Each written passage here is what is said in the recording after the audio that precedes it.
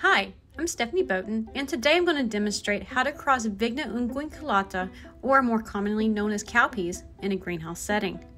So, what are cowpeas? Cowpeas are legumes that are grown worldwide as a food and forage product. This crop's grain is known for its high levels of protein and nutrients. Additionally, it is grown in warm environments and is drought tolerant. Plant breeders focus on breeding for hybrid vigor and for incorporating abiotic and biotic resistance into their cultivars. To properly introduce cowpea breeding, the structure of the cowpea flower and the methodology of their reproduction will need to be discussed.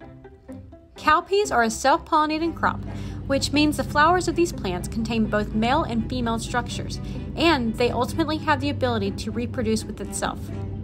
The anatomy of a cowpea flower is delineated through this picture. Three notable structures are the stigma, pollen anthers, and the keel.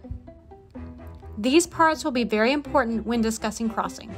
Materials needed for cowpea crossing includes a pencil, forceps, 70% dilution of ethanol, a container to store male flowers, paper clips, tags, bags, a refrigerator set at 4 degrees Celsius, and a designated female and male cowpea plant. So now, let's cross cowpeas in a greenhouse setting. Step 1. Mature flowers from designated males should be collected from about 8 to 10 a.m. The mature flowers will be fully opened and will look like this. The flowers should be collected in a bag that contains the plant ID. The amount of male flowers collected will represent how many crosses you desire to make in the afternoon. So for a rule of thumb, one male flower will pollinate one emasculated female flower. Timeline-wise, a cowpea plant will begin flowering from about 45 to 60 days after planting. Step 2. After collection, immediately store the male flowers at 4 degrees Celsius to preserve the viability of the pollen for the afternoon. Step 3. At about 3 to 4:30 p.m., collect the male flowers for crossing. Step 4. Prepare tools for crossing. This includes writing crossing tags and cleaning forceps with 70% ethanol. For crossing tags, we write the female by male identities followed with the date of cross. To clean the forceps, simply dipping them in a solution of 70% ethanol should suffice. This is to prevent any cross-pollination from any previous emasculations made and will need to be done in between each emasculation. Step 5. Locate immature flowers on the female plants and tag them. Immature buds will appear closed up like this one. Once a bud has been found, the crossing tag should be tied between the juncture of the flower to the branch. Step 6. Emasculation of immature female flowers. Using the forceps, clip and remove both the petals and keel. This will reveal the stigma and pollen anthers. Without disturbing the stigma, remove the pollen anthers.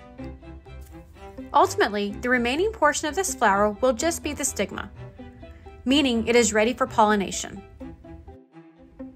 Step 7. Pollination with collected male flowers. To reveal the male's pollen, the flower petals will first be removed, followed by the reproductive structures being pulled out of the keel. Next, take the pollen and rub it on the female plant's stigma. Do this until the pollen is visible on the stigma. After pollination, take the male plant's keel and cover the pollinated female plant's stigma.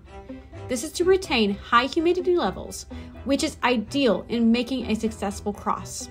The last and final step, Step 8.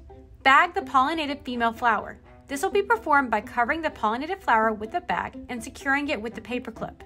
This is to prevent any cross-pollination. 2 days later, a successful cross can be detected. Typically, the keel and the reproductive structures will fall off naturally. But for this demonstration, I removed both in order to show the hybrid immature cowpea pod. A few weeks later, the cowpea pod will then mature, such as the one I'm holding here. Mature pods will then be harvested and dried. Congrats! You now know how to cross cowpeas in a greenhouse setting. Thank you so much for listening to my demonstration.